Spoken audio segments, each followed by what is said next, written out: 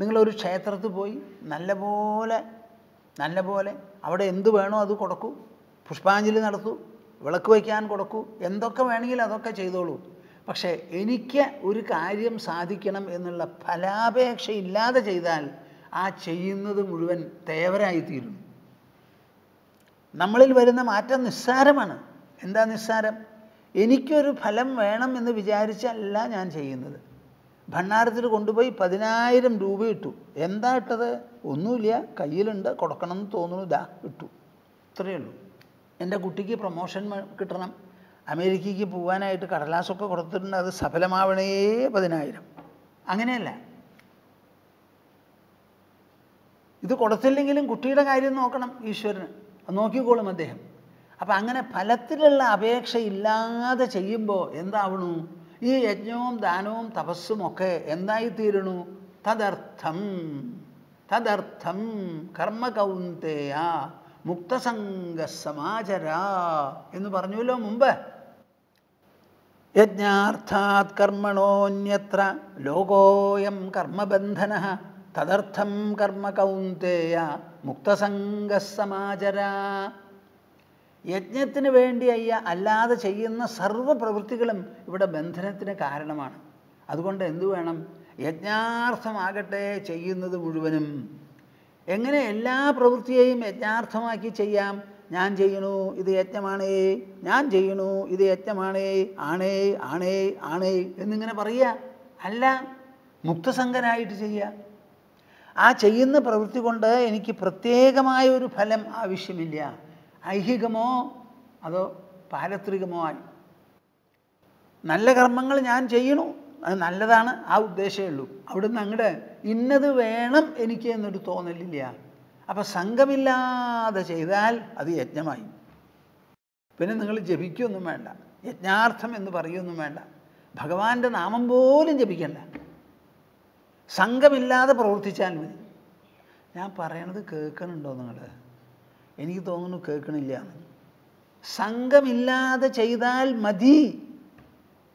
പിന്നെ നാരായണ കൃഷ്ണ ഗോവിന്ദ ഹരേ മുരാരേ ഓന്നൊന്നും പറയണ്ട. ചെയ്യുന്ന പ്രവൃത്തിയിൽ സംഘമില്ലാതെ വന്നാൽ അവിടെ നാരായണൻ വന്നു കഴിഞ്ഞു, നാരായണാർത്ഥമായിക്കഴിഞ്ഞു. അത് നേരെ മറിച്ച് നിങ്ങൾ എത്ര നാരായണ എന്ന് പറഞ്ഞാലും സംഘത്തോടു കൂടി ചെയ്താലോ നടക്കില്ല. ക്രിയന്തേ മോക്ഷകാംക്ഷിഭി.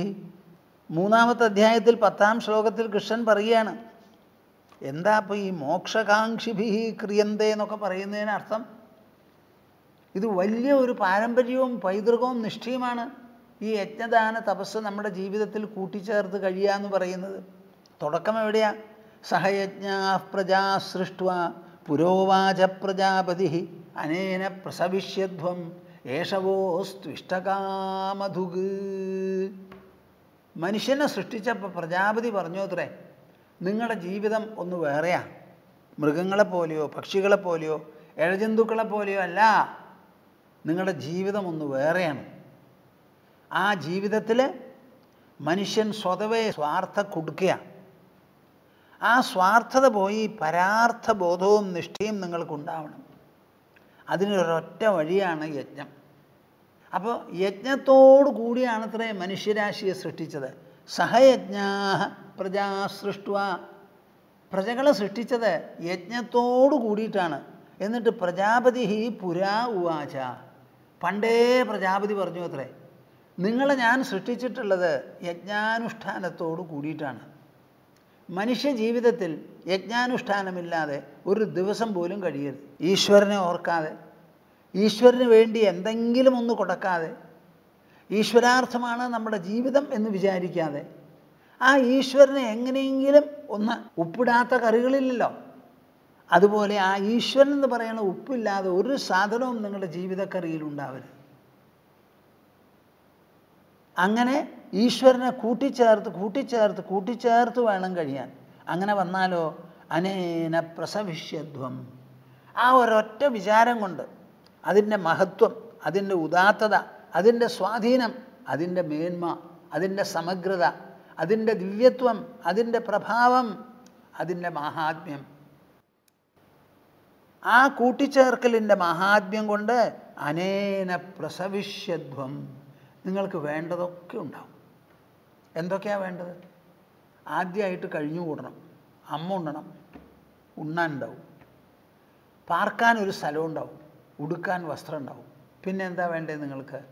സമയോചിതമായിട്ട് കല്യാണം കഴിയണം, അതും ആവും. പിന്നെയോ 1-2 കുട്ടികൾ, അതും ഉണ്ടാവും. അവർക്ക് മന്ദബുദ്ധി ഉണ്ടാവരുത്, അംഗവൈകല്യം വരരുത്, കേടുപാടുകളൊന്നുമില്ലാതെ ജനിക്കണം, വളരണം, വളർത്താൻ സാധിക്കണം, ആവശ്യമുള്ള പഠിപ്പുണ്ടാക്കി കൊടുക്കണം, അവരും മുതിരണം. പിന്നെ നിങ്ങൾക്കൊക്കെ ഉണ്ടായതുപോലെ കല്യാണവും കുടുംബവും കുട്ടികളൊക്കെ ഉണ്ടാവണം. ഞങ്ങളുടെ ആശ്രമത്തിൽ ബാലകൃഷ്ണൻ എന്ന് പറഞ്ഞ ഒരു വൈദ്യൻ വന്നുകൊണ്ടിരുന്നു. അദ്ദേഹത്തിൻ്റെ അച്ഛൻ പ്രസിദ്ധനായ ഒരു ബാലവൈദ്യനായിരുന്നു. അപ്പോൾ അവരുടെ വീട്ടിൽ പെൺകുട്ടികളാണ്. ഞാനിത് മുമ്പും പറഞ്ഞിട്ടുണ്ടെന്നാണ് തോന്നുന്നത്. പെൺകുട്ടികളായിരുന്നു, മകനില്ല. കാര്യം വൈദ്യനാണ് എന്ന് പറഞ്ഞാൽ വലിയ വൈദിക ബുദ്ധിയൊക്കെ ഉള്ളവരാണല്ലോ വൈദ്യന്മാരാവുക. പഠിക്കുന്നതൊക്കെ സംസ്കൃത ശ്ലോകങ്ങളാണ്. ദൈവത്തെ സ്തുതിച്ചുകൊണ്ട് ഏത് വൈദ്യനും എന്ത് ചെയ്യുള്ളൂ. അപ്പോൾ പെൺകുട്ടികളാണ്, ആൺകുട്ടി ഉണ്ടായിട്ടില്ല. അപ്പോൾ എന്ത് വേണം? അദ്ദേഹം വിട്ടൊന്നുമില്ല, ആൺകുട്ടി വേണം എന്നുള്ള മോഹം ആവശ്യമുണ്ട്, ഉണ്ടായിട്ടുമില്ല. അപ്പോൾ പിന്നെ എന്താ ചെയ്യുക? What did not take place biologically in the normal course of events. സാധാരണ നമ്മുടെ ജീവിതത്തിൽ കല്യാണം കഴിഞ്ഞാൽ ആൺകുട്ടികളും പെൺകുട്ടികളും കലർന്ന് ജനിക്കുക ഒരു സഹജമാണിത്. ഈ ആൺകുട്ടികളും പെൺകുട്ടികളും നിയന്ത്രിക്കുന്നത് ആരാ? നമ്മളല്ലല്ലോ. ഒരുവിധം തുല്യമായി ആണും പെണ്ണും ഉണ്ടായാൽ മാത്രമേ ഒരാണിന് ഒരു പെണ്ണ്, ഒരു പെണ്ണിന് ഒരാണ്, ഇങ്ങനെ ആ പരമ്പര തുടരുള്ളൂ. എവിടെയെങ്കിലും പെണ്ണുങ്ങൾ കൂടിയാൽ ചിലർക്ക് കല്യാണം കഴിയില്ല, ആണുങ്ങൾ കൂടിയാൽ ചില ആൺകുട്ടികൾക്ക് കല്യാണം കഴിയില്ല. അപ്പോൾ ഈ സമതുലിതമായി ഇതിങ്ങനെ നിലനിർത്തി കൊണ്ടുപോകുന്നത് പ്രകൃതിയുടെ ഹസ്തങ്ങളിലാണ്. അത് മനസ്സിലാക്കിയേ പറ്റൂ. അപ്പോൾ ഇദ്ദേഹം എന്തു ചെയ്തു? ഒരു തീർത്ഥാടനത്തിന് പോയി. പഴയ കാലത്ത് തീർത്ഥാടനം എന്ന് പറഞ്ഞാൽ നമുക്കൊക്കെ പ്രധാനപ്പെട്ട സ്ഥലം കാശി, വിശ്വനാഥനെ പോയി ദർശിച്ചു വരിക എന്നാണ്. ഗംഗയിൽ നിന്ന് ഗംഗയെടുത്ത് വിശ്വനാഥ വിഗ്രഹത്തിൽ താൻ സ്വയം അഭിഷേകം ചെയ്ത് ഒരു കൃതാർത്ഥതയോടുകൂടി വരിക.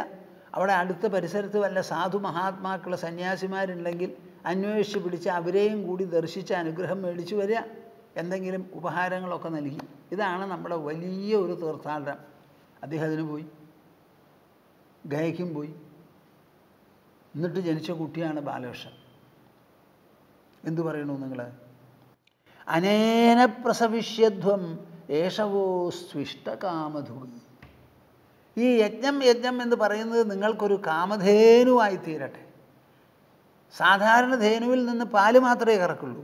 കാമധേനുവിൽ നിന്നോ നിങ്ങൾക്ക് എന്തൊക്കെ വേണമെങ്കിൽ അതൊക്കെ കറക്കാം. അതിങ്ങനെ അകിടിൽ നിന്നും മുലയിൽ നിന്നും വന്നു എന്നല്ല അതിനർത്ഥം. കാമധേനു ഉള്ളിടത്ത് നിങ്ങൾക്ക് എല്ലാം ഉണ്ടാവും. സ്വർണം കറക്കാം, പണ്ടങ്ങളുണ്ടാവും, കൃഷിഭൂമികളുണ്ടാവും, ധാരാളം വിഷമമില്ലാതെ മറ്റുള്ളവർക്ക് കൊടുക്കാൻ പറ്റിയ തരത്തിൽ സ്വത്തും സ്വാതന്ത്ര്യവും എല്ലാം ഉണ്ടാവും.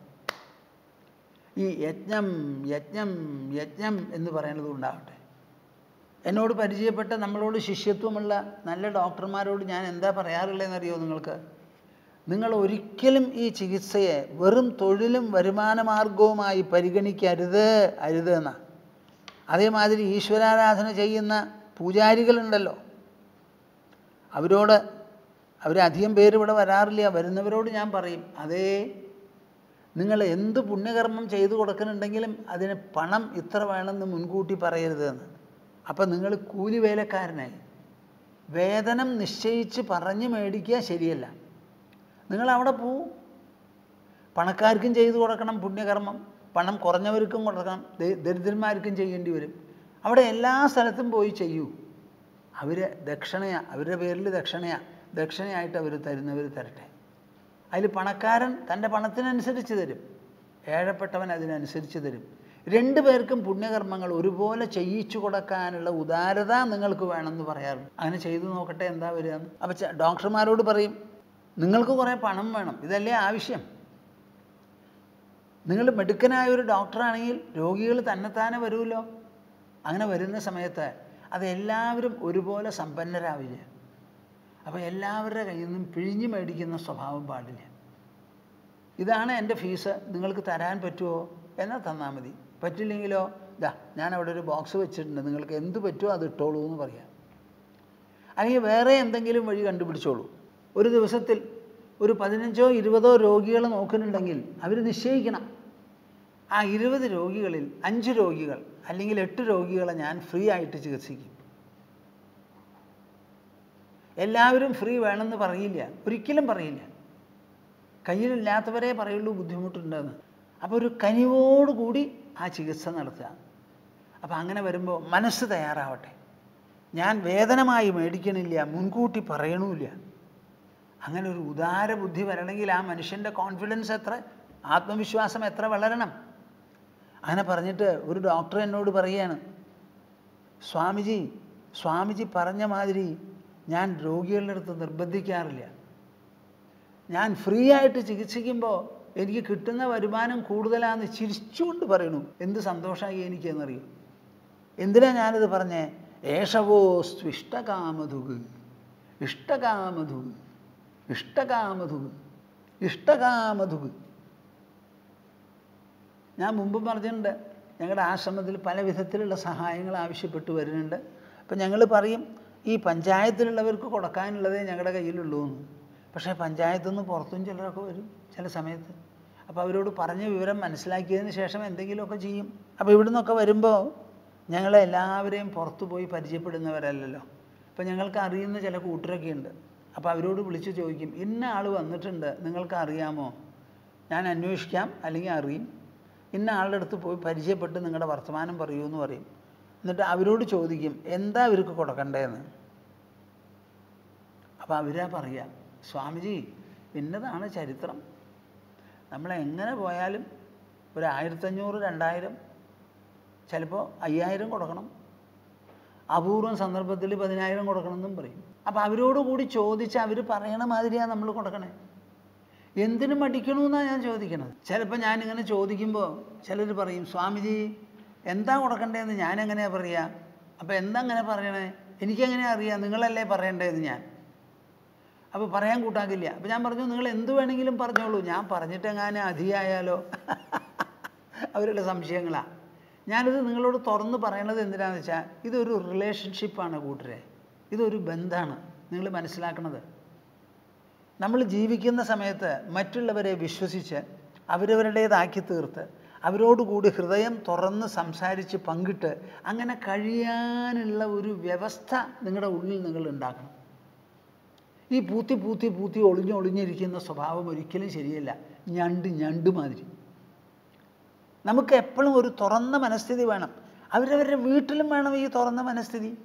കുട്ടികളുടെ മുൻപിൽ പണപ്പെട്ടി പൂട്ടി വെച്ച് താക്കോല് സൂക്ഷിച്ച് അവർക്ക് അതിൻ്റെ ഗുണദോഷങ്ങളൊന്നും അറിയാതെ ഇരിക്കരുത്. അവർക്ക് അറിയണം, ഇന്ന സ്ഥലത്ത് നിങ്ങൾ പൈസ വെച്ചിട്ടുണ്ട്, പൂട്ടിയിട്ടുണ്ട്, താക്കോലും ഇന്ന സ്ഥലത്താണ്.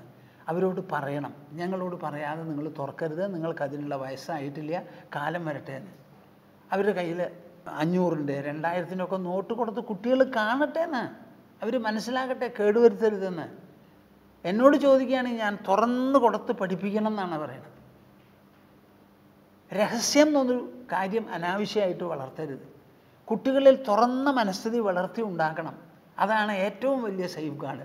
അവരെ കാണിക്കാതെ നീ അങ്ങോട്ട് പോ എന്ന് പറഞ്ഞ് പൂട്ടി സൂക്ഷിച്ചു വെച്ചാൽ അവർക്ക് തോന്നും എന്താണാവോ അവിടെ അച്ഛനോ അമ്മയോ ഒളിച്ചു വെച്ചിരിക്കുന്നത്, തുറന്നു നോക്കുക. എന്നിട്ട് നിങ്ങളെ അറിയാതെ നിങ്ങൾ എടുത്തു വെച്ചിട്ടുള്ള താക്കോലെടുത്ത് അവിടെ തുറന്ന് അതിൻ്റെ ഉള്ളിൽ എന്താണെന്ന് നോക്കും. ചിലപ്പോൾ അതൊന്ന് അല്പം മോഷ്ടിക്കുകയും ചെയ്യും. നേരെ മറിച്ച് മോഷ്ടിക്കാനുള്ള ഒരു അവസരം കൊടുക്കരുതെന്ന്. 100-ൽ 99 കുട്ടികളും നന്നാവും. ഇനി മുരടന്മാരെ ആരെങ്കിലും സ്വഭാവക്കാരുണ്ടോ എന്ന് നമുക്ക് പറയാൻ പറ്റില്ല. അങ്ങനെ തുറന്ന് ഞങ്ങളിവിടെ ജോലി ചെയ്യുന്ന കുട്ടികളെ വിളിച്ച് ഞാൻ സംസാരിക്കാറുണ്ട്. ഞാൻ നിങ്ങളോട് മുൻപും പറഞ്ഞിട്ടുണ്ടാവും, ഓർമ്മയില്ല എനിക്ക്. അത് ഇവിടെ പലരും സഹായത്തിന് വരുന്നുണ്ട്. അവർക്ക് എല്ലാവർക്കും എന്തെങ്കിലും ഞങ്ങൾ കൊടുക്കുന്നതിൽ നിങ്ങൾക്ക് വിരോധമുണ്ടോ? പണിയെടുക്കുന്ന ഞങ്ങൾക്ക് തരാൻ്റെ പണിയെടുക്കാത്തവരെ വിളിച്ചു കൊടുക്കുകയാണ് സ്വാമിജി എന്നൊക്കെ പറയൂ. ഇതൊരു ആശ്രമമാണ് സ്വാമിജി. ആശ്രമത്തിൽ എല്ലാവരും വരും, അവരും കൂട്ടിക്കൊണ്ടുവരും. അവരുടെ ചില ചങ്ങാതിമാരും ബന്ധുക്കളും ഉണ്ടാവുമല്ലോ. അപ്പോൾ അവർക്ക് വല്ല ബുദ്ധിമുട്ടുള്ളപ്പോൾ അഭിമാനത്തോടു കൂടി കൊണ്ടുവരും. അതെ ഞങ്ങളുടെ സ്വാമിജി ഉണ്ടോ, ഒന്ന് പോയി കാണുക എന്ന് പറഞ്ഞ് കൂട്ടിക്കൊണ്ടുവരിക.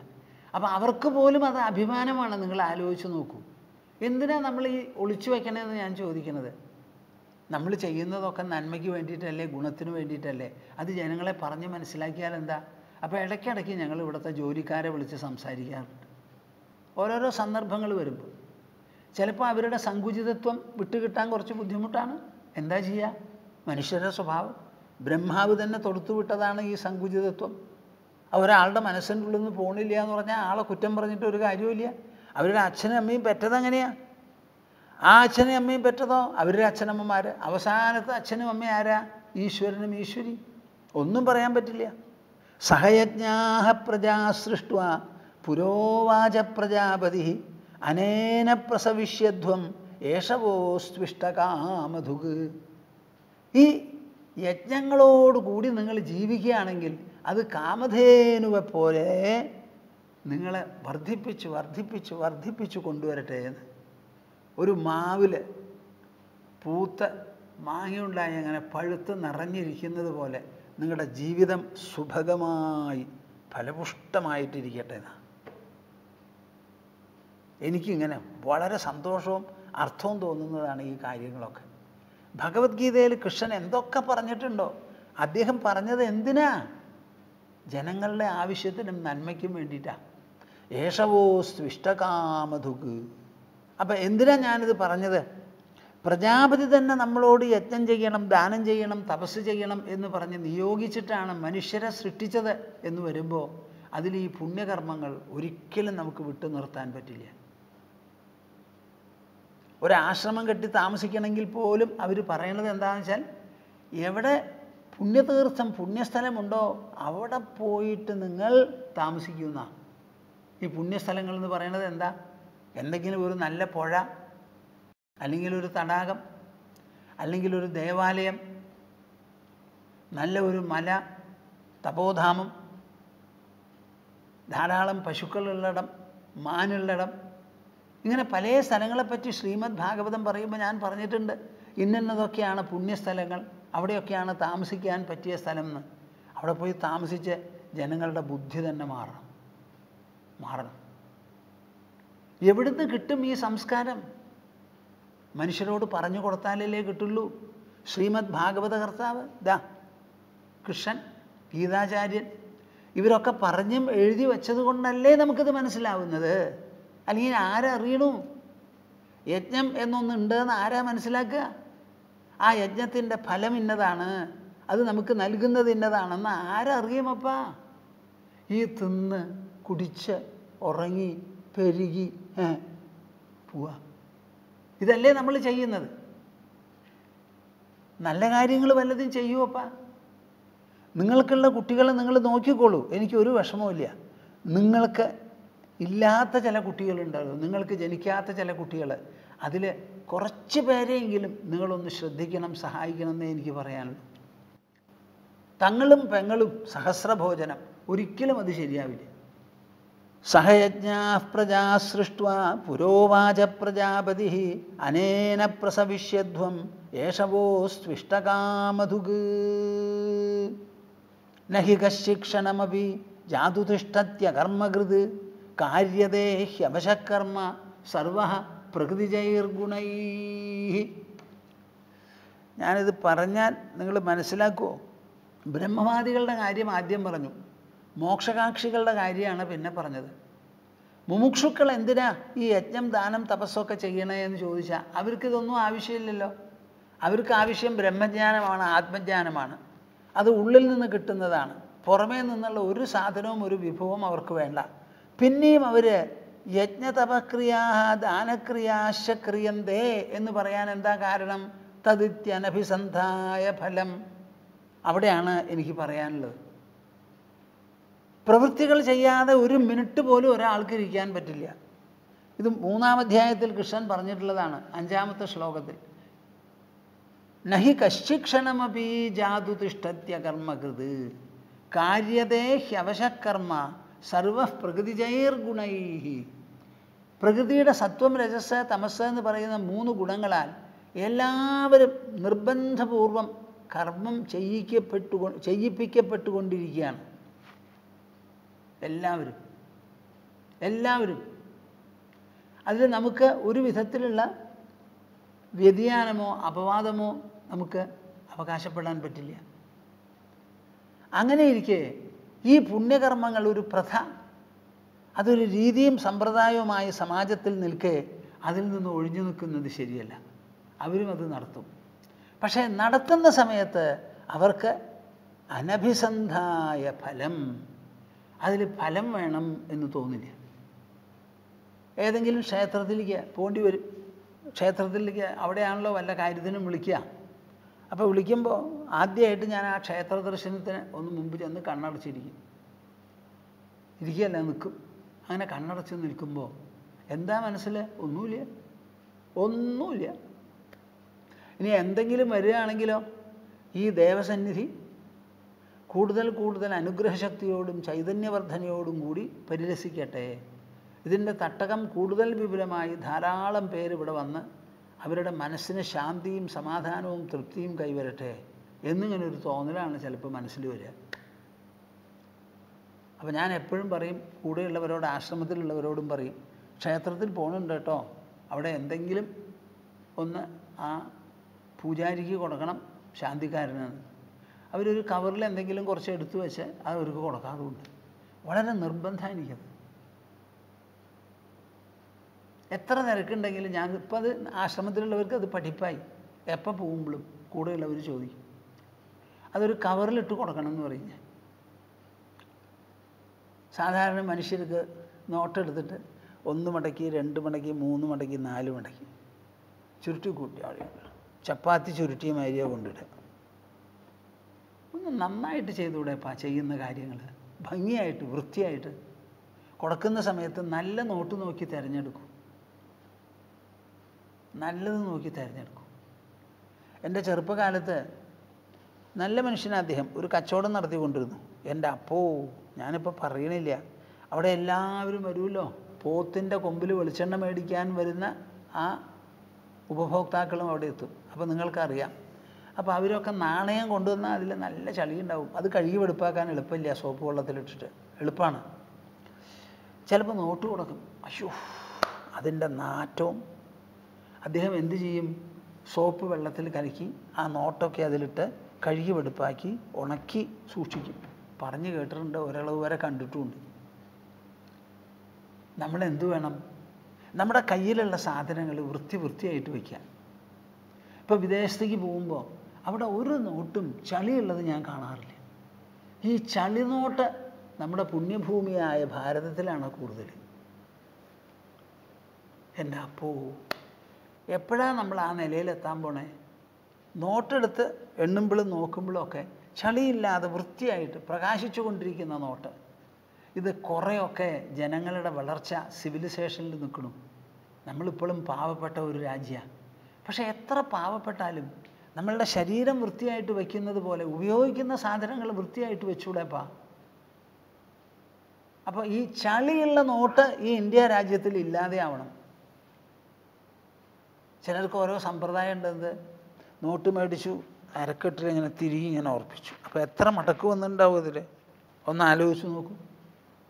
എല്ലാറ്റിലും ഒരു സഭ്യത നമുക്ക് ആവശ്യമാണ്. നഹി കശ്ചി ക്ഷണമപി ജാതുതിഷ്ഠത്തി അകർമ്മകൃത് കാര്യതേ ഹ്യവശക്കർമ്മ സർവ പ്രകൃതിജൈർഗുണൈ. അപ്പം നമ്മൾ ക്ഷേത്രത്തിൽ പോകുന്നത് എന്തിനാ? ഒരു പുണ്യകർമ്മം, ഒരു പുണ്യാനുഗ്രഹം ചൊരിയാനുള്ള ഒരു സ്ഥലമാണ്. അനവധി പേർ പോണു. ആ ക്ഷേത്രം അതിൻ്റെ പാട്ടിൽ നിലനിൽക്കണം. എത്രയോ പേരവിടെ പോകുന്നുണ്ട്. ഗ്രാമക്ഷേത്രങ്ങളാണെങ്കിൽ ഡസൻ കണക്കിന് ജനങ്ങൾ പോകും. കുറച്ച് ഭേദപ്പെട്ടതാണെങ്കിൽ 100 കണക്കിന് ജനങ്ങൾ പോകും. അവരെല്ലാവരും വന്ന് എന്തോ സമാധാനവും സന്തോഷവും തൃപ്തിയും ഒക്കെയാണല്ലോ അവർക്ക് മനസ്സിലുണ്ടാവേണ്ടത്. അതവിടെ നിലനിൽക്കണം. അതിനുവേണ്ടി ഈ മോക്ഷകാംക്ഷികളും യജ്ഞവും ദാനവും തപസ്സും അവർ നിർത്താറില്ല. അവർക്ക് ആവശ്യമില്ല. പക്ഷെ അവർ ചെയ്യുമ്പോൾ എന്ത് വിചാരിച്ച് ചെയ്യും? ഫലാപേക്ഷയില്ലാതെ ഇത് പരബ്രഹ്മത്തിനെ സൂചിപ്പിച്ചുകൊണ്ട് ചെയ്യാണ്, എനിക്ക് വേണ്ടിയിട്ടല്ല എന്നൊരു തോന്നല. ഓം തത്സത് എന്നാണല്ലോ. അതിൽ ഓമും കഴിഞ്ഞു, തത്തും കഴിഞ്ഞു. ഇനി സത്തിനെ പറ്റി പറയുകയാണ് കൃഷ്ണൻ. സദ്ഭാവേ സാധുഭാവേ ച സദിത്യേതത് പ്രയുജ്യതേ പ്രശസ്തേ കർമ്മണി തഥാ സച്ഛബ്ദ പാർത്ഥയുജ്യതേ. സദ്ഭാവേ സാധുഭാവേ ച സദിത്യേതത് പ്രയുജ്യതേ പ്രശസ്തേ കർമ്മണി തഥാ സച്ഛബ്ദഃ പാർത്ഥയുജ്യതേ. ഈ സത് സത് എന്നുള്ള വാക്കിന് എന്താ അർത്ഥം? എപ്പോഴാണ് നമ്മളിത് ഉപയോഗിക്കുക എന്ന്? സാധാരണ ഈ പരബ്രഹ്മത്തെ സൂചിപ്പിക്കുന്ന ചില പദങ്ങളുണ്ട്. അതിലേറ്റവും വിശേഷപ്പെട്ട ഒരു സംയുക്ത പദമാണ് എന്ത്? സമസ്ത പദമാണ് സച്ചിദാനന്ദം. സച്ചിദാനന്ദം സച്ചിദാനന്ദം. സത്ത് ചിത്ത് ആനന്ദം. സത്ത് ചിത്ത് ആനന്ദം. ഇംഗ്ലീഷിൽ എപ്പോഴും പറയും എക്സിസ്റ്റൻസ്, പിന്നെ പറയും നോളേജ് അല്ലെങ്കിൽ കോൺഷ്യസ്നെസ്, അത് കഴിഞ്ഞാൽ ബ്ലിസ്. അപ്പോൾ സത്ത് ചിത്ത് ആനന്ദം. സത്ത് എന്ന് പറഞ്ഞാൽ എന്താ? ഒരു കാലത്തും മാറാതെയും നശിക്കാതെയും ഇരിക്കുന്ന എക്കാലത്തന്മ, അതാണ് സത്ത്. എല്ലാ കാലത്തും ഒരുപോലെ നിൽക്കുന്നതാണ്, അപ്പം അത് സത്തായി. അങ്ങനെ എല്ലാ കാലത്തും ഒരുപോലെ നിൽക്കുന്ന ഒരു സാധനം അവിടെ നിന്നിട്ടോ നിലനിന്നിട്ടോ കാര്യമുണ്ടോ? അത് നിലനിൽക്കുന്ന കാര്യം നമുക്ക് അറിയണമല്ലോ. അറിയണമെങ്കിൽ നമ്മളായിട്ട് എങ്ങനെയാണ് അറിയുക? അത് സ്വയം നമ്മളെ ഉണർത്തിക്കണം. സ്വയം നമ്മളെ ഉണർത്തിക്കണം. അപ്പം ഈ സത്തിന് സ്വയം ഉണർത്തുന്ന ഒരു വിശേഷം കൂടി ഇല്ലെങ്കിൽ അങ്ങനെ ഒന്നും ഉണ്ട് എന്നുള്ളത് ഒരിക്കലും അറിയപ്പെടാൻ പോകുന്നില്ല, പരാമർശത്തിനും വിധേയമാവില്ല. നിങ്ങൾ മനസ്സിലാക്കുന്നുണ്ടോ? ഒരു സ്കെയിലുണ്ട് അവിടെ, അതവിടെ ഉണ്ട് എന്നുള്ളത് ശരി. നമ്മളെങ്ങനെയാണ് അറിയുക? ഉണർന്നിരിക്കുന്ന നമ്മൾ ഉണർവ് ബലത്താൽ അങ്ങോട്ട് നോക്കി അത് ഉണ്ടെന്ന് നാം കണ്ടുപിടിക്കണം. അപ്പോൾ ഇവിടെ കണ്ടുപിടിക്കുന്നത് ആരാ? നമ്മുടെ ഉള്ളിലുള്ള ഉണർവാണ്. ആ ഉണർവ് സ്കെയിലുണ്ടെന്ന് നോക്കിയാൽ, അപ്പോൾ സ്കെയില് ഞാനുണ്ട് എന്നുള്ളത് സ്വയം വെളിപ്പെടുത്തും. അപ്പോൾ വാസ്തവത്തിൽ ഈ പരബ്രഹ്മം എന്താണെന്ന് ചോദിച്ചാൽ അത് എക്കാലത്തും ഒരുപോലെ നിലനിൽക്കുന്ന ഒരു തന്മയാണ്, സമ്മതിച്ചു. അതേപോലെ അത് സ്വയം വെളിപ്പെടുത്തുകയും ചെയ്യും. ഇപ്പം നമ്മൾ കിടന്നുറങ്ങണു, ഉറങ്ങുന്ന സമയത്ത് എല്ലാം തന്നെ വിസ്മരിച്ചിട്ടാണ് കിടന്നുറങ്ങുന്നത്. ആരാ ഈ വിസ്മരിക്കുന്നത്? എല്ലാം വിസ്മരിച്ച് കിടന്നുറങ്ങണമെന്ന് പറയുമ്പോൾ എല്ലാറ്റിനെയും സ്മരിച്ചുകൊണ്ടിരുന്ന അതേ തത്വം അല്ലെങ്കിൽ അതേ സാന്നിധ്യം, അതിനെ വിസ്മരിച്ച് കിടന്നുറങ്ങണം. അങ്ങനെ ഉറങ്ങുന്ന സമയത്ത് എല്ലാറ്റിനെയും വിസ്മരിച്ച് ഞാൻ ഉറങ്ങുന്നു എന്നുള്ളത് അത് വെളിപ്പെടുത്തണമല്ലോ നമുക്ക്. അതാണ് എണീറ്റ് കഴിഞ്ഞ് നമുക്ക് തോന്നുന്നത് ഞാൻ ഒന്നുമറിയാതെ കിടന്നുറങ്ങിയെന്ന്. ആ ഉറക്കത്തിൽ ആ ഉറക്കത്തിനെ വെളിപ്പെടുത്തിയത്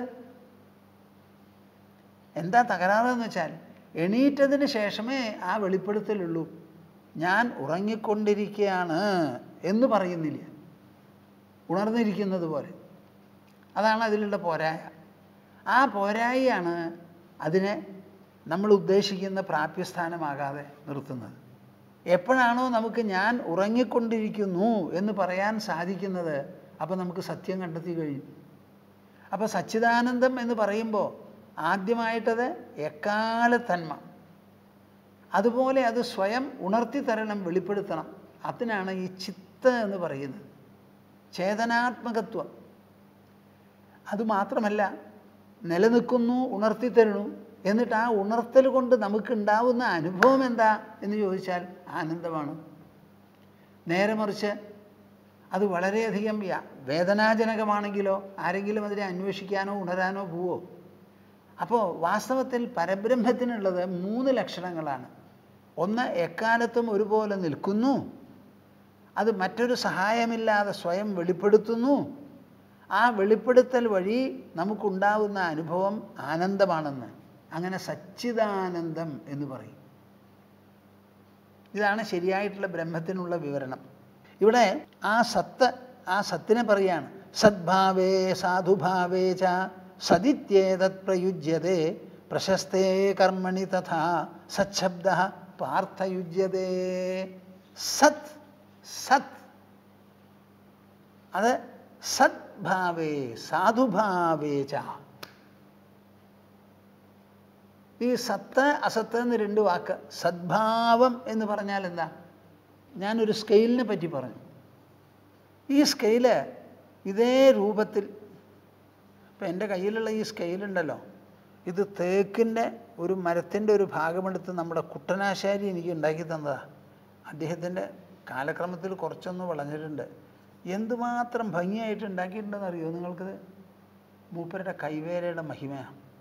ഒരേ കനത്തിൽ ഒരേ പ്ലെയിനിൽ പാരലായിട്ട് എവിടെ വെച്ച് വേണമെങ്കിൽ നിങ്ങൾക്ക് വരയ്ക്കാം. അങ്ങനെ വരണം. ഞാൻ ഈ സ്കെയിൽ ആവശ്യപ്പെട്ടത് ഈ കാറ്റത്തൊക്കെ ഇത് ഇളകുമ്പോൾ ഒന്ന് വെച്ച് കൊടുക്കാനാണ്. അധികം കനം ഉണ്ടാവരുതല്ലോ, ക്യാമറയ്ക്ക് ബുദ്ധിമുട്ടുണ്ടാവരുതെന്ന് പറഞ്ഞു. അപ്പോൾ ഈ സ്കെയില് ഇതേ രൂപത്തിൽ അസത്ത എന്ന് വെച്ചാൽ എന്താ അർത്ഥം? ഈ സ്കെയിൽ എന്ന് പറയണത് ഒരു മരമായി ഒരു കാലത്ത് ഉണ്ടായതാണ്. ആ മരത്തിനെ വെട്ടിമുറിച്ച് അറുത്തെടുത്ത് അതിൽ നിന്നൊരു ചെറിയ ഭാഗമെടുത്ത് ചെന്തൂര് തള്ളി മിനുസമാക്കി അതിൻ്റെ വക്കും കാര്യങ്ങളുമൊക്കെ മുറിച്ച് ശരിയാക്കിയുള്ള ഒരു രൂപമാണ്. ഈ രൂപം ഇതേപടിക്ക് സത്തല്ല, അസത്ത. പക്ഷേ ഈ അസത് ലക്ഷണത്തോടു കൂടിയുള്ള ഈ സ്കെയിലിൽ സത്തായിട്ടുള്ള ഒരംശം, ഒരു ഭാഗം അതിനുണ്ട്. നിങ്ങളിതിനെ എന്ത് വേണമെങ്കിൽ ചെയ്തോളൂ, ഇത് പൂർണ്ണമായിട്ട് നശിക്കില്ല, പരിവർത്തനപ്പെടുകയുള്ളൂ. ഈ ലോകവസ്തുക്കൾ മുഴുവൻ പരിവർത്തനപ്പെട്ടുകൊണ്ടിരിക്കുന്നതാണ്. അങ്ങനെ പരിവർത്തനപ്പെട്ട് ഇല്ലാതെയാവുന്നില്ല ഒന്നും, ഉള്ളതിൽ മാറ്റമേ വരുന്നുള്ളൂ. അപ്പം മാറ്റം വന്ന് അവസാനം മാറ്റമില്ലാത്തതായ ഒരു അധിഷ്ഠാനം അതിലുണ്ട്. ആ അധിഷ്ഠാനത്തിൻ്റെ മുകളിലാണ് ഈ പരിവർത്തനം മുഴുവൻ നടക്കുന്നത്. ഓടുന്ന വണ്ടി ഉണ്ടല്ലോ, ആ വണ്ടിയുടെ ചോട്ടിലുള്ള റെയില് അനങ്ങാതെ സ്റ്റേബിളായിട്ട് അവിടെ നിൽക്കണം, അപ്പോഴേ ഓടാൻ പറ്റുള്ളൂ. അതേമാതിരി ഈ സ്കെയിലിലും അധിഷ്ഠാനാത്മകമായ ഒന്നും ഉണ്ടെങ്കിലേ അതിന് നിൽക്കാൻ പറ്റുള്ളൂ. അല്ലെങ്കിൽ മാറ്റം വന്ന് പോകുമ്പോൾ എവിടെയാണ് സ്ഥായിയായ നിൽപ്പ്? ആ സ്ഥായിത്വം കിട്ടുന്നത് ഈ സത്ത് കൊണ്ടാണ്. അപ്പം അങ്ങനെ ഒരു സദ്ഭാവം ഈ ലോകത്തിലുള്ള വസ്തുക്കൾക്ക് എല്ലാറ്റിനുമുണ്ട്. അപ്പം അസദ് ലക്ഷണത്തോടുകൂടി നമ്മുടെ മുൻപിൽ പ്രകടമാകുന്ന വസ്തുക്കൾക്കെല്ലാം ആ അസദ് ലക്ഷണങ്ങൾക്ക് ആധാരമായി, അധിഷ്ഠാനമായി ഒരു സത്, ഒരു ഭാവമുണ്ടതിന്. ആ സദ്ഭാവേ സാധുഭാവേ ച. സാധുഭാവം എന്ന് പറഞ്ഞാൽ എന്താ അർത്ഥം? നല്ലത്, കാണാൻ ഇഷ്ടപ്പെടുന്നത്, കേൾക്കാൻ ഇഷ്ടപ്പെടുന്നത്, അനുകരിക്കാൻ ഇഷ്ടപ്പെടുന്നത്, ഉൾക്കൊള്ളാൻ ഇഷ്ടപ്പെടുന്നത്. ഒരാൾ നല്ലൊരു പാട്ടുപാടി കേൾക്കാൻ ആനന്ദകരമായിരിക്കുന്നു. അത് കേട്ടവർക്കൊക്കെ എന്താ തോന്നുക? വളരെ നന്ന്, തനിക്ക് പാടാൻ പറ്റിയാൽ താനും പാടും, ഇഷ്ടപ്പെടും. അങ്ങനെ നല്ലതെന്ന് പറയാവുന്ന തരത്തിൽ ഒരാൾ നല്ല ഒരു വസ്ത്രം നന്നായി ധരിച്ചിട്ടുണ്ട്. അതെന്തോ ആവട്ടെ, ദേഹത്തിലാവാം, ഉത്തരീയവുമാവാം, കഴുത്തിലാവാം, തലപ്പാവാം. അത് വേണ്ടതുപോലെ ധരിച്ച് കണ്ടാൽ ആർക്കും അത് ഉൾക്കൊള്ളാൻ പറ്റാവുന്ന തരത്തിൽ, അനുകരിക്കാൻ പറ്റുന്നത്. ആർക്കും വിഷമം തോന്നില്ല, ആലോക്യം തോന്നില്ല, കഷ്ടപ്പാടില്ല, ഒന്നുമില്ല. ഒരാൾ വല്ലാതെ കൂർക്കുളിച്ചു എന്നിരിക്കട്ടെ, അത് കേൾക്കാൻ തോന്നില്ല. സാധുഭാവം. സാധു എന്ന് പറഞ്ഞാൽ എന്താ? നല്ലത്, നന്മ. സദിത്യേതത് പ്രയുജ്യതേ. ഈ സത് എന്നുള്ള വാക്ക് പ്രയോഗിക്കുന്നത് സദ്ഭാവത്തിലും സാധുഭാവത്തിലുമാണ്. അതേമാതിരി പ്രശസ്തേ കർമ്മണി തഥാ. പ്രശംസിക്കാവുന്ന തരത്തിലുള്ള എന്ത് പ്രവൃത്തി ചെയ്യാനും ആ പ്രവൃത്തിയെ നമുക്ക് സത് എന്ന് വിശേഷിപ്പിക്കാം. സത്കാര്യം, സശ്രദ്ധ, സന്മാർഗം, സജ്ജനം, സത്സംഗം. ഇങ്ങനെ ഈ സത്ത എന്നുള്ള വാക്ക് ഉപയോഗിക്കുന്നത് എപ്പോഴും നല്ല കാര്യത്തോടു കൂടി ചേർന്നതാണ്. എന്ന് പറയുമ്പോൾ എല്ലാം നല്ല കാര്യമാണെന്ന് വിചാരിക്കരുത്. എല്ലാം നല്ല കാര്യമാണെന്ന്. ഒരാൾ നടന്നു വരുന്നു, കാലിൽ മുഴുവൻ ചളിയാണ്, വെടുപ്പാക്കിയിട്ടുമില്ല, നഖമല്ലാത്ത തോലും കൂടി വ്യത്യാസം അറിയില്ല. അങ്ങനെ ഒന്ന് കണ്ടാൽ നമുക്ക് എന്ത് തോന്നും? ഉടനെ നമ്മളൊന്ന് കുളിപ്പിക്കണം എന്ന് തോന്നും ആൾ. അതാണ് പറയണത്. നല്ലത് എന്നൊരു വാക്കുണ്ട്. ഒരു കുട്ടി ജനിച്ചു ഒരു കുടുംബത്തിലെന്ന് വെച്ചാൽ എല്ലാവർക്കും ഇഷ്ടമാണ്. ആർപ്പ് വിളിച്ചുകൊണ്ടാണ് സ്വാഗതം ചെയ്യുക കുട്ടികളെ. അപ്പോൾ ശിശുജന്മം അത് വളരെ കാലമായിട്ട് കാത്തിട്ട് കുട്ടികളില്ല എന്ന് പറയുന്നു. അവസാനം ഗർഭം ധരിച്ചു, പ്രസവിച്ചു എന്ന് കേട്ടാൽ എല്ലാവർക്കും തോന്നും അത് വളരെ നന്നായി. ഓ, നന്നായിയപ്പാ, അപ്പോൾ കാണാൻ പോകും. നല്ലതാണല്ലോ, നല്ലത് കാണുന്നത് എപ്പോഴും കാണുന്നവർക്കും നല്ലതാണ്. അങ്ങനെ ഉദ്യോഗത്തിലൊരു കയറ്റം കിട്ടി, അപ്പോഴും അതൊരു നല്ല കാര്യമാണ്. നമ്മുടെ രാജ്യത്തിൽ നിന്ന് പല ബഹുമതികളും കൊടുക്കുന്നുണ്ട്. ബഹുമതികൾ, അതിവിശിഷ്ട സേവാ മെഡൽ, പത്മശ്രീ, പത്മഭൂഷൺ, പത്മവിഭൂഷൺ, ഭാരതരത്നം, ഇങ്ങനെയൊക്കെ ഉണ്ടല്ലോ. ഇതൊക്കെ കൊടുക്കുമ്പോൾ എല്ലാവരും ഇഷ്ടപ്പെടുന്ന കാര്യമാണ്. അത് കഴിഞ്ഞു വിവാഹം, അതൊരു മംഗളമാണ്. വിവാഹമംഗളം. ഏത് വീട്ടിൽ എവിടെ കല്യാണം നടന്നാലും ഇൻവിറ്റേഷൻ കാർഡ് കിട്ടിയാൽ എല്ലാവർക്കും ഇഷ്ടമാണ്, എല്ലാവരും പോകും. അതിൽ പണക്കാരൻ വേറെ പിച്ചക്കാരൻ വേറെ എന്നില്ല. അവരാരെയൊക്കെ ക്ഷണിച്ചോ അവരൊക്കെ അവിടെ പോകും. എന്താ, എല്ലാ വീട്ടിലും ഇന്നല്ലെങ്കിൽ നാളെ വിവാഹം ഉണ്ടാവണം. പെൺകുട്ടികളെ വിവാഹം കഴിച്ച് കൊടുക്കണം, ആൺകുട്ടികൾക്ക് വിവാഹം കഴിച്ച് കൊണ്ടുവരണം. ഇതെല്ലാവർക്കും ആവശ്യമാണ്. അപ്പോൾ വിവാഹമംഗളം എന്നൊരു വാക്ക് വരുമ്പോൾ ഉടനെ എൻ്റെ മനസ്സിലൊരു ശ്ലോകം ഓർമ്മ വരും. ഞാൻ ഈ സാധാരണ മലയാള സാഹിത്യം അങ്ങനെ വായിക്കാത്ത ഒരാളാണ്. ഇന്നത്തെ കാലത്ത് വരുന്ന കാവ്യങ്ങൾ എനിക്ക് അത്ര ഇഷ്ടമുള്ളതല്ല. എനിക്ക് സംസ്കൃത വൃത്തങ്ങളാണ് ഇഷ്ടം. അപ്പം ഞാനൊരു ശ്ലോകം എവിടെയോ കേൾക്കാൻ ഓർമ്മ വന്നു. പഴയ കാലത്ത് അക്ഷരശ്ലോകത്തിൽ വലിയ താല്പര്യമായിരുന്നപ്പോൾ ഒരുപടി മലയാള ശ്ലോകങ്ങൾ പഠിക്കാറുണ്ട്. പഠിച്ചതൊക്കെ മറന്നും പോയിണ്ടാവും, എളുപ്പത്തിൽ പഠിക്കാൻ പറ്റും. ഇപ്പം നേരം പോക്കുള്ള ശ്ലോകങ്ങളൊക്കെ ഉണ്ട്. നാരായണ നമ്മുടെ നാരകത്തിൽ നാലഞ്ചു നാരങ്ങ പഴുത്തു നിൽപ്പൂ, കേറിപ്പറിപ്പാനതൊരാളുമില്ല, ഞാൻ എന്തു ചെയ്യും ഗുരുവായൂരപ്പ. ഒരു ശ്ലോകമാണത്. ഇത് പറഞ്ഞാൽ ഒരാൾക്കും അത് വർജിക്കാൻ പറ്റില്ല. അപ്പം അതും കേട്ട് പഠിച്ചിട്ടുണ്ടാവും. അപ്പം അതിൻ്റെ ഇടയിൽ ഒരു നല്ല ശ്ലോകം എനിക്ക് തോന്നിയത് എന്താണെന്ന് വെച്ചാൽ, ഉള്ളൂർ പരമേശ്വരിയിൽ ഒരു മഹാകവിയായിരുന്നു.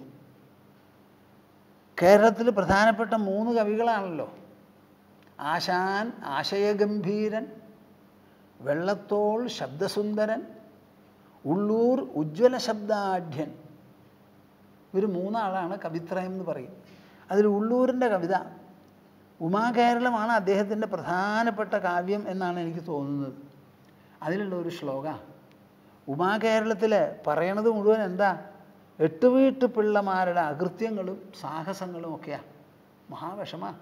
പക്ഷേ ചരിത്രം എന്നുള്ള നിലയ്ക്ക് അത് വിവരിക്കാണ്ട് പറ്റില്ലല്ലോ. ആ വിവരണമൊക്കെ കഴിഞ്ഞിട്ട് കവി പറയാണ്, എമ്പാടുമഷ്ടാലയ വർണ്ണനത്തിനാൽ വൻപാപമാർജിച്ചൊരു തൂലികേ നീ, അൻപോട വാഴ്ത്തിയിടുക രാജപുത്രിയും തമ്പാനുമായുള്ള വിവാഹമംഗളം. ഈ ഒരു ശ്ലോകം വായിക്കുമ്പോൾ അനുവാചകർക്ക് എല്ലാവർക്കും മനസ്സിലൊരു ഉത്സവം ഉദിക്കും അത്രേ. ഒരു പുതിയ ഉദ്യാനം പൂക്കളൊക്കെ വിടർന്ന പോലെയാണ്. എമ്പാടും അഷ്ടാലയ വർണ്ണനത്തിനാൽ, 8 വീട്ടു പിള്ളമാരുടെ ദുഷ്കൃത്യങ്ങളും സാഹസങ്ങളും ഒക്കെ വർണ്ണിച്ച് വൻ പാപമാർജിച്ചൊരു തൂലികേ നീ. ഈ പാപകർമ്മങ്ങൾ മുഴുവൻ ഇങ്ങനെ വിവരിക്കുമ്പോൾ തൂലികമുണ്ടാവുമല്ലോ ഒരു പാപം. അപ്പം അങ്ങനെ വൻപാപമാർജിച്ചിട്ടുള്ളത് എത്രയാ, വളരെ വിശേഷപ്പെട്ട രൂപത്തിൽ ഫിഗർ ഓഫ് സ്പീച്ചോട് കൂടി എഴുതിയിരിക്കുക അദ്ദേഹം. വൻപാപമാർജിച്ചൊരു തൂലികേ നീ, അൻപോടെ വാഴ്ത്തിയിടുക രാജപുത്രിയും തമ്പാനുമായുള്ള വിവാഹമംഗളം. അവർ 2 പേരും തമ്മിലുള്ള വിവാഹം ഇനി ഇവിടുന്ന് അങ്ങോട്ട് വാഴ്ത്താൻ തുടങ്ങും. ഇത്ര നേരം ഈ പാപചരിതം എഴുതി എഴുതി എഴുതി വലിയ പാപക്കറ. നിനക്കും പാപം, കേൾക്കുന്നവർക്കും പാപം, കടലാസിനും പാപം, പുസ്തകത്തിനും പാപം. അതൊക്കെ പോയിട്ട് നമുക്ക് ഇനി വിവാഹമംഗളം ഒന്ന് വർണ്ണിക്കുകയാണ്. അപ്പം ആ വിവാഹം എന്ന് പറയുന്നത് എപ്പോഴും ഒരു മംഗളമാണ്. അതൊരു നല്ല കാര്യമാണ്. ഗൃഹപ്രവേശം. നമ്മുടെ രാജ്യത്തിന് സ്വാതന്ത്ര്യം കിട്ടിയപ്പോഴോ എന്തായിരുന്നു മനുഷ്യരുടെ മനസ്സിലുള്ള ഉത്സവം. ആ സ്വാതന്ത്ര്യം കിട്ടണു എന്നൊക്കെ പറഞ്ഞ് എത്രമാത്രം തുള്ളിച്ചാടിയിട്ടുള്ള ജനങ്ങൾ. അതുമാതിരി നല്ല നല്ല സാഹിത്യ രചനകൾ. ആ രചന എന്ന് പറഞ്ഞാൽ 2 രചനയാണ് ഇവിടെ പ്രധാനം. രാമായണവും മഹാഭാരതവും. അത് കഴിഞ്ഞാൽ ശ്രീമദ് ഭാഗവതം. ഇങ്ങനെ രാമായണം, മഹാഭാരതം, ശ്രീമദ് ഭാഗവതം, ഇതൊക്കെ എന്താ, സത്ത് തന്നെ. സത്തായതുകൊണ്ടാണ് മനുഷ്യരത് വായിക്കുന്നത്. ഇപ്പം ഭഗവത്ഗീത വായിക്കണു, എല്ലാവരും പറയും ഭഗവത്ഗീത എന്ന് പറഞ്ഞാൽ ഒരു ജീവിത പുസ്തകമാണത്. നിങ്ങൾക്ക് എന്ത് വിഷമുണ്ടെങ്കിലും ആ പുസ്തകം മനസ്സിൽ നല്ലോണം ഒരു സാമഞ്ജസ്യം വളർത്തി ആ പുസ്തകം അങ്ങോട്ട് തുറക്കൂ, എന്നിട്ട് വലത്തുഭാഗത്തുള്ള ശ്ലോകം എടുത്ത് വായിക്കൂ. നിങ്ങളുടെ പ്രശ്നത്തിനുള്ള പരിഹാരം എവിടെ ഉണ്ടാവും? ഭഗവത്ഗീതയിൽ. ഈ കോർപ്പറേറ്റ് ഒഫീഷ്യൽസ് എന്നൊക്കെ പറയില്ലേ, ഉദ്യോഗ മേധാവികൾ, അവർക്കൊക്കെ ചെയ്യാവുന്നൊരു കാര്യമാണ്. എന്ത് പ്രശ്നം മേശപ്പുറത്ത് വന്നാലും എത്ര പ്രഹേളികയായാലും അതിന് പരിഹാരം കാണണമെങ്കിൽ ഭഗവത്ഗീതയിലുണ്ട്. അത്ര വിശേഷപ്പെട്ടതാണ്.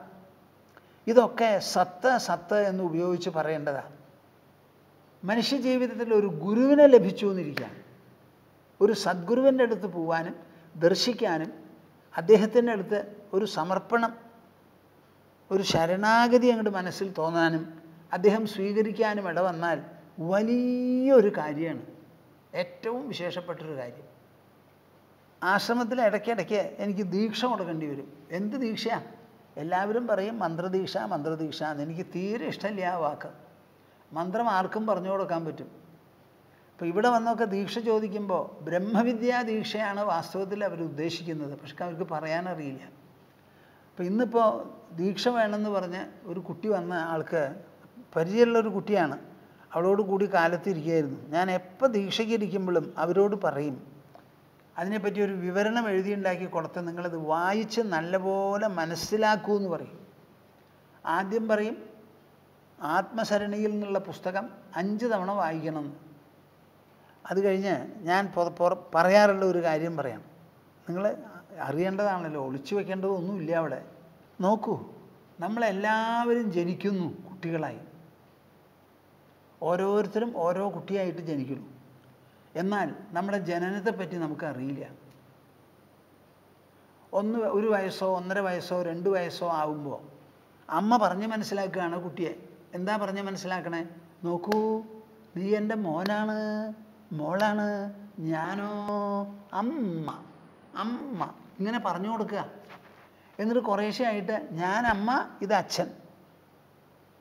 ഇങ്ങനെ അച്ഛനും അമ്മയുമുണ്ട്, നീ എൻ്റെ കുട്ടിയാണ് എന്ന് പറഞ്ഞ് അച്ഛനമ്മമാരിൽ നിന്ന് നമ്മൾക്ക് മൊഴി രൂപത്തിൽ കിട്ടിയിട്ടുള്ള ഒരറിവാണ് ജന്മം. അല്ലാണ്ട് നമ്മളാരെങ്കിലും നമ്മുടെ ജന്മത്തിൽ പങ്കെടുത്തിട്ടുണ്ടോ? അതിൽ നമുക്ക് വല്ല പങ്കാളിത്തമുണ്ടോ? അച്ഛനമ്മമാർക്കൊരു കുട്ടിയുണ്ടായി, അത് അവരുടെ ഇഷ്ടം, അവരുടെ സംയോഗം. അറിഞ്ഞോ അറിയാതെയോ ഗർഭം ധരിച്ചു, പ്രസവിച്ചു, അത്രയേ ഉള്ളൂ. അവരാണിതിൻ്റെ ഉപജ്ഞാതാക്കൾ. നമുക്കതിലൊരു പങ്കുമില്ല. അപ്പോൾ നമുക്ക് പിന്നെ എവിടെയാണ് പങ്ക്?